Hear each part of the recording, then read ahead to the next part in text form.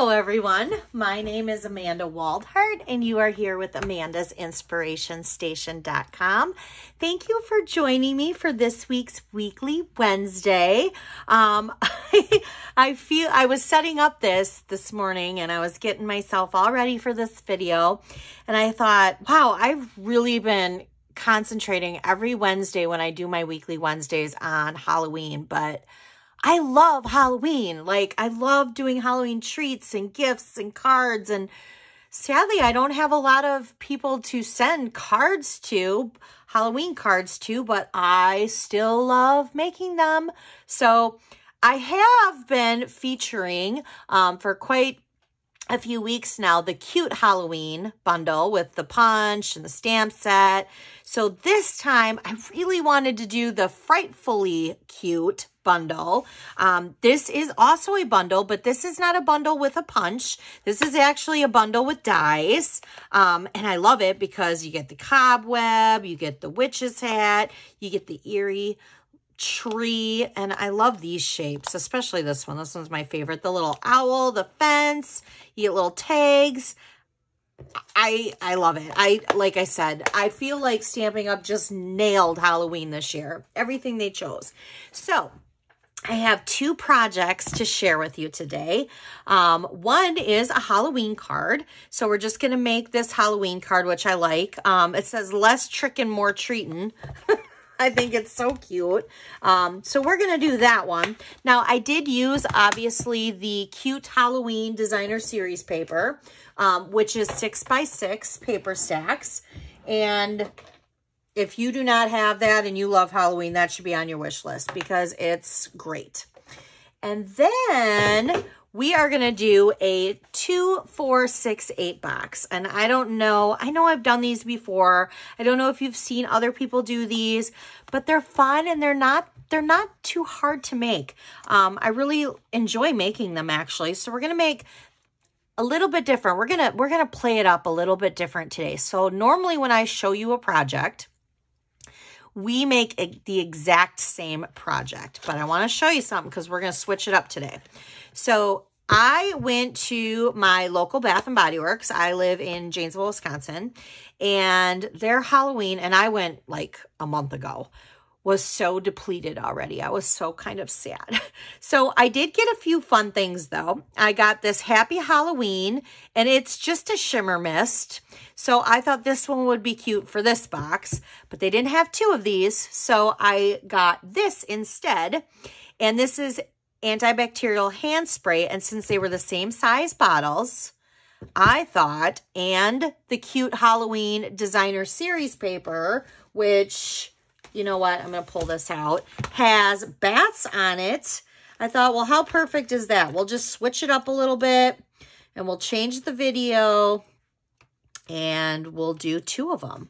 So on page 51 of your mini catalog, this is the designer series paper. So there's like, you know, bats, there's ghosts, there's cats and pumpkins and skulls and all kinds of stuff. So we are switching it up just a little bit.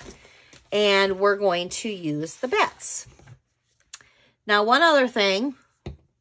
Every Wednesday when I come on here and I do a Weekly Wednesday, I always have a free printable project sheet on the projects that we did.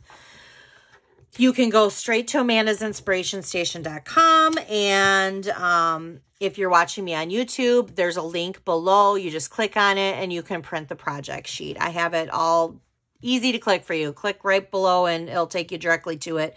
It's an instant download to your computer and then you can print it.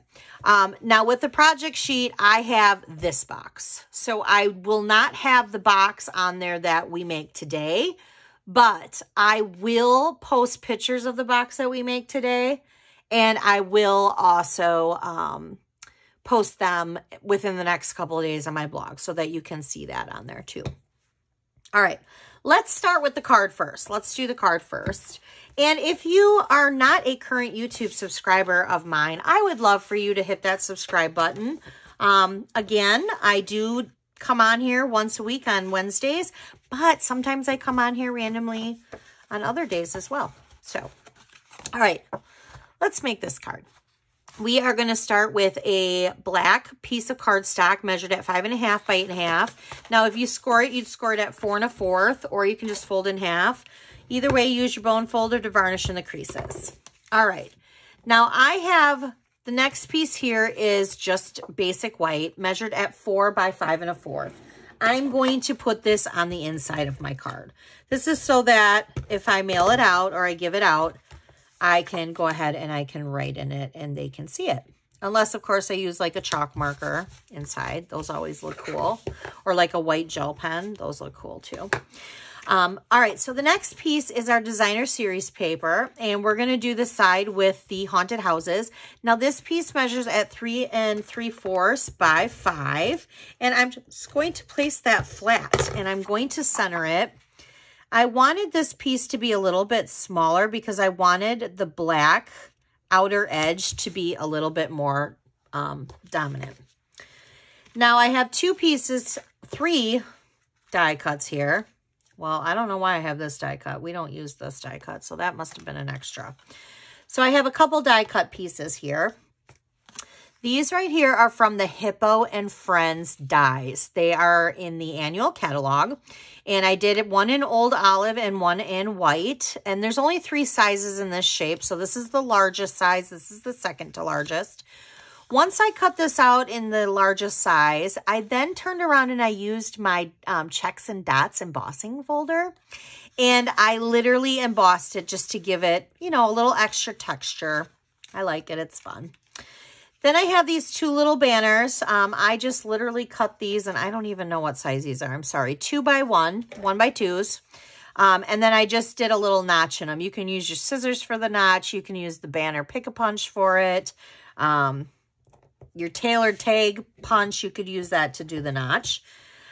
Then I have black glitter paper that's in the catalog as well. And I already, for the sake of the video, die cut it out the web. We have black and white gingham ribbon here. And then I have a little scrap for the like poison bottles or whatever you want to call it. So let's go ahead and let's get stamping. So let's stamp. We are going to get out our memento.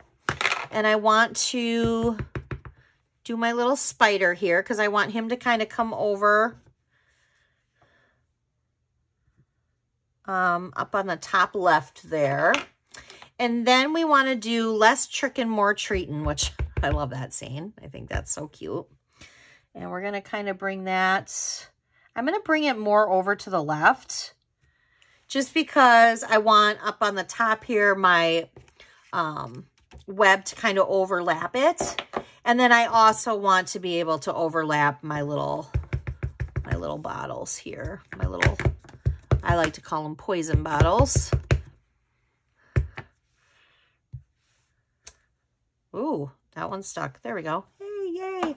Okay, so I use memento because I'm going to use dark old olive, dark Highlander heather, and I'm going to use, well, I was going to use it. I don't know what I did with it. I wanted to use the blend dark pumpkin pie, but I don't, you know what? I think it's on my table because I have Hostess Club, or I had Hostess Club last night. So I bet you it's still over there on my table. So we'll just use the marker. It's not a big deal because I don't want to get up and, all right, so let's color in. I'm going to color in the center of this one in the old olive. Then I'm going to do the Highland Heather in the center here. And then we'll just go ahead and we'll just do, and I'm going to do every other one here just to kind of give it like a little striped look and make the bubbles. And then I'll do like these little curly things here, but I do want to keep some of it white. And then I'm just going to use my Wink of Stella, and I'm going to kind of color it over just to kind of give it a little glitter. All right, I'm going to let this dry before I fussy cut this out. So let's go ahead and start putting this on. We are going to put this piece, this die piece, flat onto this piece. But we're going to pop this up with dimensionals. So we definitely want dimensionals for this. So I'm going to grab those. And we will then center this kind of over here. Now with these, I'm going to just kind of put some Stampin' Seal on the back of them. And what I'm just going to kind of do is I'm just going to kind of tuck them under. I'm going to kind of tuck it like that. And then I'm just going to kind of tuck it like that. There we go. All right, so now I'm going to use a dimensional, but I'm going to use a black dimensional. That way we won't see it. And I'm just going to put one in the center. That's all I'm doing. I'm going to actually put it on the green part here. Just like that. So it kind of pops up like that. And I'm going to get my bow maker out because we're going to need a little ribbon here. So I'm going to make a bow. And I do have a video if you subscribe to me or if you want to scroll back through. I do have a video on how to use this bow maker. And I'm going to set that aside. And then I'm going to use my glue dots here to put the bow on. I love this ribbon. Who else loves this ribbon? I think it was on back order. It still might be. So clearly everybody loves this ribbon, right? Most everybody. I love it. I like that you can color it too. I think that's what is awesome. I mean, black and white alone is great, but the fact that you can color it too, it just is awesome.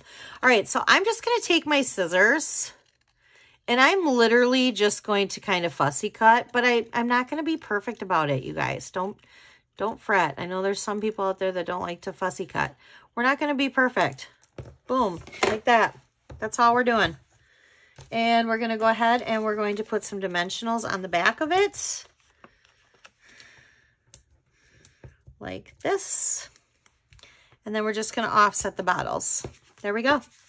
There is a cute Halloween card. I love it. So cute. I love Halloween. I love it. All right, let's work on our box now. I'm excited to do this box because I'm excited to do it a little bit different. All right, so I'm going to get out my Simply Score tool. We're going to need that. And you're going to need, I picked basic black. So you're going to need your cardstock to measure at 8.5 by 10.5, okay? So you're going to want the 8.5 side going across. So that would be the short side. And we're going to score it, like I said, this is a 2, 4, 6 box. So we're going to score it at 2 inches. We're going to score it at 4 inches. We're going to score it at 6 inches. And then we're going to score it at 8 inches. That got a little away from me. Let's see if I just bent it or if you ever do jump the tracks, just flip it over and kind of gently rub it out. I don't really think I kind of just crinkled it a little bit is what I did. Not a big deal. All right, so now we're going to turn it, and we want it to be on our landscape side, which is also our 10.5 inch side. And we are going to score it at 1/2 inch. And this gets a little kind of crazy because it's right up to the edge. So I'm going to kind of go slow so I don't jump the track. We're going to do it at 2.5. And then we're going to do it at 8. And then we're going to do it at 10. Okay, so that should be what it looks like. All right, I know it's kind of hard to see, especially with black. So what I'm going to do is I'm going to kind of just take my bone folder and I'm going to just kind of varnish in the creases. And I'm going to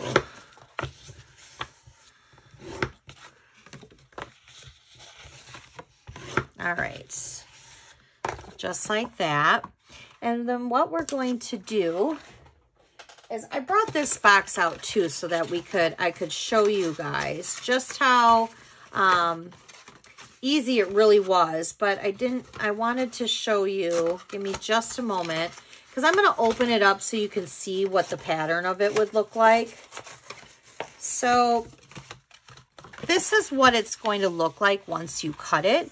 So if you're looking at this like this,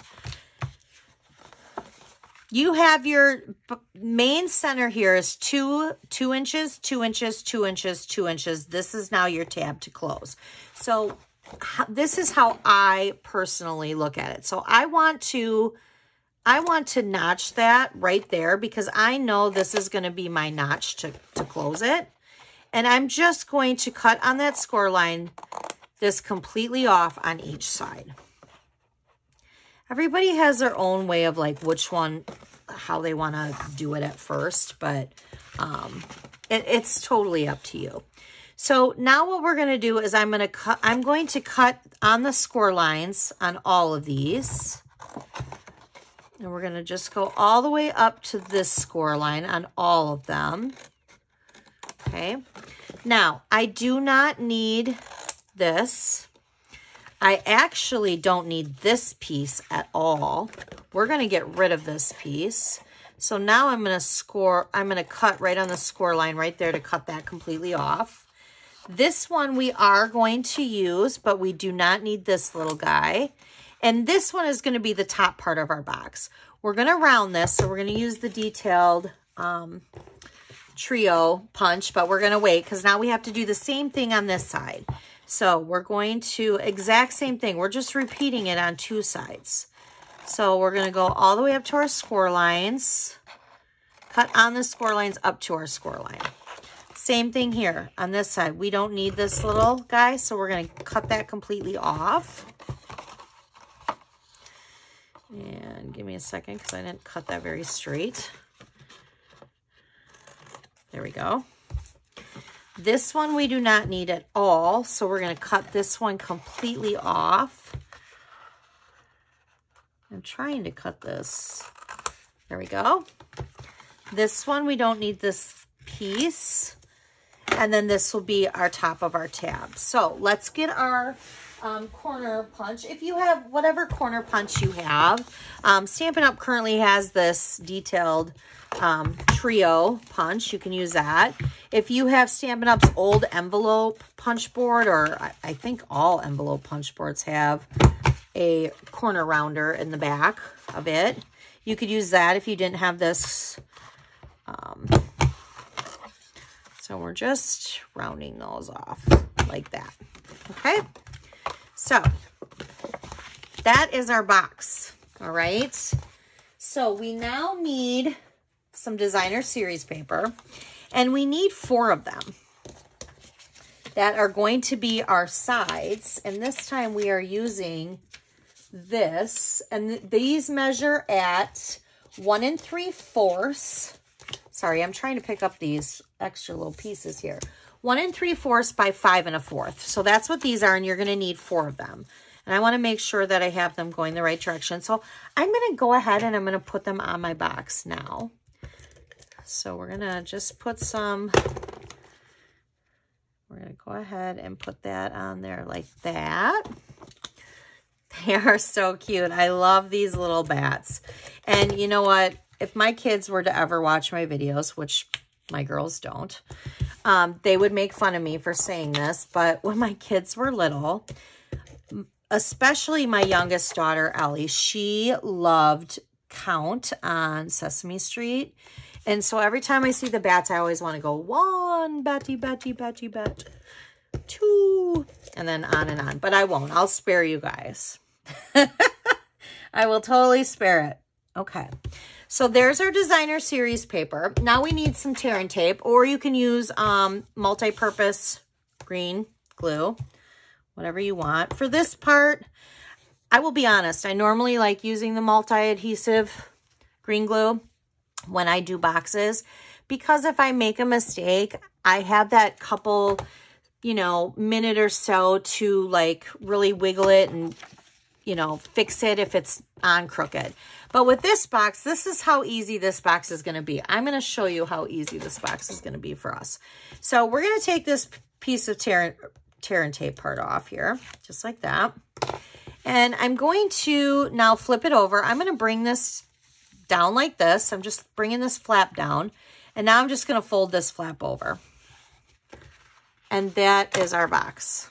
That's how easy it is for you to do this particular box. So this is our bottom of our box. So we're going to bring in the flaps and bring in the tab down at the bottom. Now, if you have an issue sometimes closing it, it just means that these pieces here might need to be trimmed slightly, like the little score line. So you can go in and you can just trim it just ever so slightly like this. It just helps so that it closes it. So let's put in our antibacterial hand spray. Yay. Don't snip too much off though. Just do a very small, like little dart or sliver. Excuse me. Because if you do, it'll mean like the tab, like for instance, this one. See how my tab keeps wanting to pop up? It's not wanting to stay because I cut a little too much off, but you know what? Sometimes that happens. So we'll just, there's that one. See, now it's not popping open completely. All right, so let's do some stamping. We got our box done. We got our awesome little gift inside there. So now we need to do some stamping. We need to stamp the moon. We have a few other designer series pieces. And with this one, we did the witch hat and we did which way to the candy. Well, we're not doing witches this time. We're doing bats. So I thought we would do the saying, "You're so sweet, it's scary." And this is where my brain went. Because bats, I think of like Dracula. I think of like vampires. So I'm thinking sweet like blood. I don't know. I don't know where I went with that. But, you know, it's just kind of those scary movies. So we're going to use that saying. And I'm going to actually do it in pumpkin pie and not the gorgeous grape that I used in this one because there's pumpkin pie in the little pumpkin. So I thought, well, you know what? I'm going to do the pumpkin pie. So we're going to do that in pumpkin pie. And instead of doing the little spider, I hope you guys can see this. Instead of doing the little spider coming down, we're going to do the little bat. Because that's what we're doing, our little bats. So then I thought we would just do the little bats. Cute. That's cute. All right, so now for the moon, we're going to do tone on tone. So I got Bumblebee here. And I'm got Bumblebee cardstock. And we're just going to go like that. And I just realized I'm going to need to cut that out. So we'll get the die out for that. And let's cut that out. I should have my little mini cut and emboss machine. It would have been perfect over here. But of course, that's across the room. So we will just do my big one. All right, so I'm going to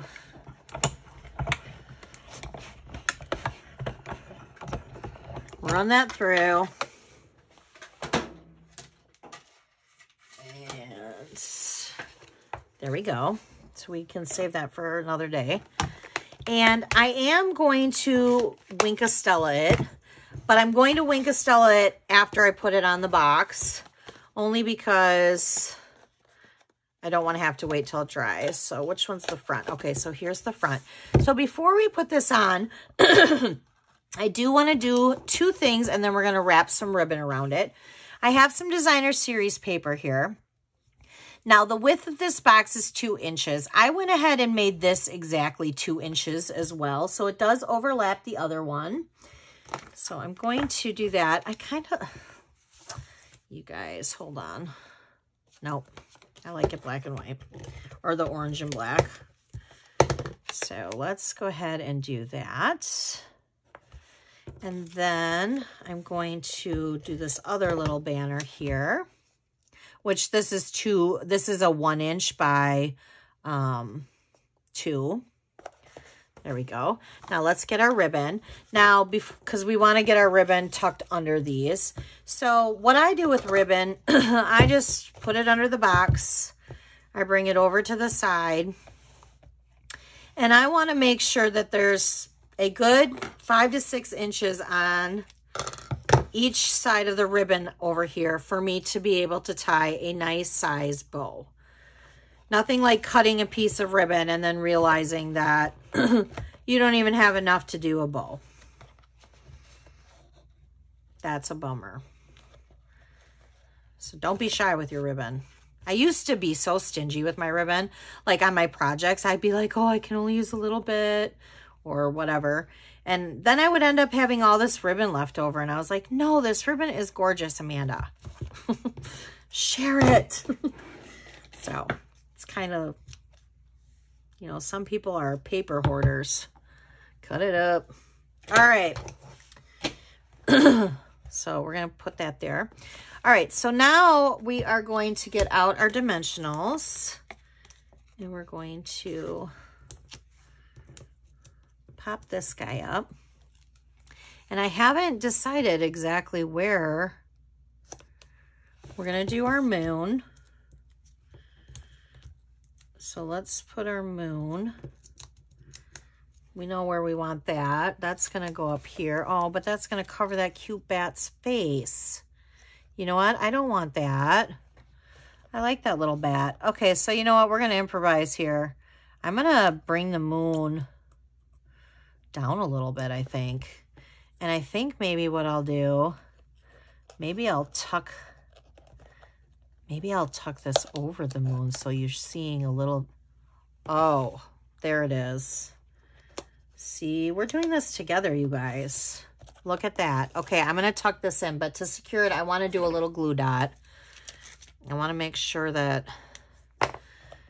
then you got like the tree over the moon. And I need to do one more dimensional because I can feel it's not quite. So we're going to tuck that under. There, now we can still see that little bat. Because that bat's adorable. You guys, what do you think? How cute are those? I love these hand antibacterial hand sprays that Bath & Body Works has. And these boxes are not hard. Again, you'll have the measurements right there in the project sheet. So print that out. It's right underneath the link of the video. Also, I would love for you to subscribe to my YouTube channel. And if you hop over to Amanda's Inspiration Station, I would love for you to sign up for my newsletter. I do promotions. I also let you know when Stamping Up has promotions. I have all kinds of different fun stuff. Hop on over there. If you have any questions, message me. I would love to hear from you. You guys have a great rest of your week. And yay, I love how these turned out. They're so cute. Okay, you guys have a great rest of your week. Talk to you next week. Bye.